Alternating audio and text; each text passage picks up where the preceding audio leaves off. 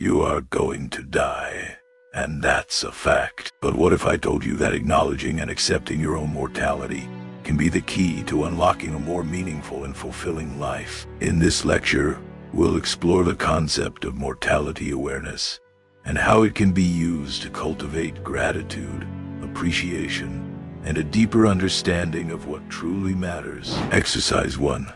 Memento mori.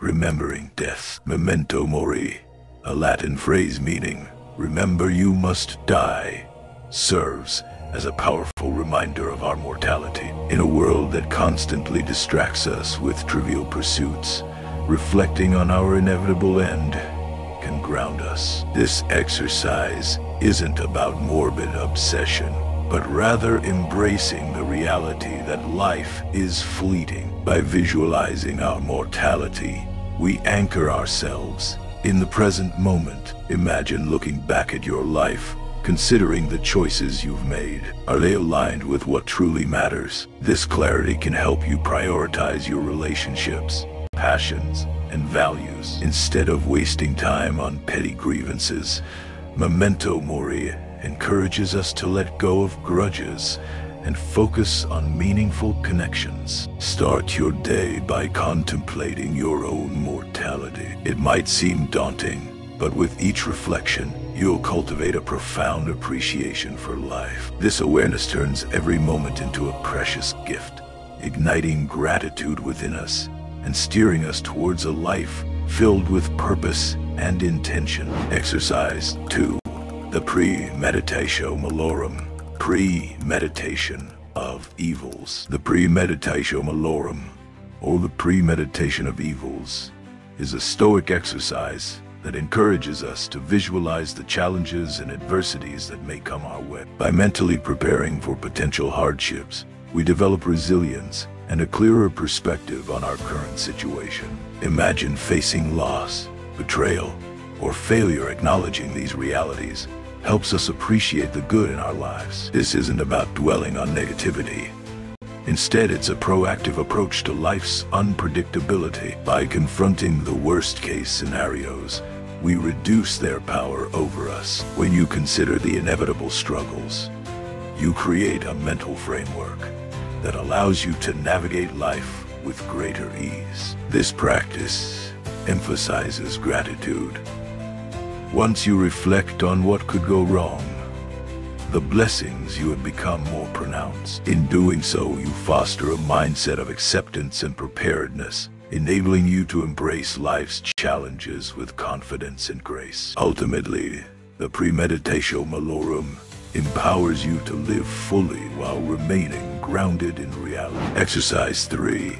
The practice of negative visualization. The practice of negative visualization is a powerful Stoic exercise designed to cultivate gratitude and resilience. Imagine what life would be like without the things you cherish, most your loved ones, your health, or your success. By visualizing the loss of these aspects, we come to appreciate their value in our lives. This isn't a call to dwell in despair, but a technique to enhance our mindfulness. When you consider the worst-case scenarios, you realize how precious each moment truly is. This mental exercise teaches us to savor life's joys fully and helps reduce anxiety about potential losses. By confronting the idea of loss, we become better equipped to handle adversities when they arise. In practice, take a few moments daily to reflect on what you might lose. Consider how that would feel and then shift your focus back to gratitude for what you currently have. Negative visualization illuminates the transience of life, enabling us to live more fully and appreciate every moment we have. Exercise 4. The Gratitude Journal of a Stoic. The Gratitude Journal of a Stoic is a powerful tool for cultivating appreciation in daily life. This exercise invites you to write down 3 things you are grateful for each day. This simple yet profound act helps shift your focus from what you lack to what you have. When you commit to this practice, you gain insight into the abundance that surrounds you. On days when challenges arise, revisiting your journal can provide a sense of grounding and perspective, reminding you of the positive aspects of your life. It's essential to delve deeper than surface-level gratitude. Reflect on why you are grateful for each entry. Consider how these blessings impact your life and contribute to who you are. Over time, this exercise nurtures a resilient mindset, allowing you to recognize and appreciate life's fleeting moments. As you acknowledge